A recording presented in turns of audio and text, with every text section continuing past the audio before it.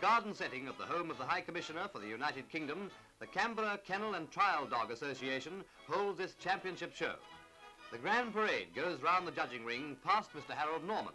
He's a well-known wrestling referee, so he's qualified to keep law and order. But the Collies don't appear to be in a trouble-making mood. At any dog show, the grace and silken coats of these aristocrats make them a favorite with the crowd. A pair of bonny Scotch Terriers, recently arrived from their homeland.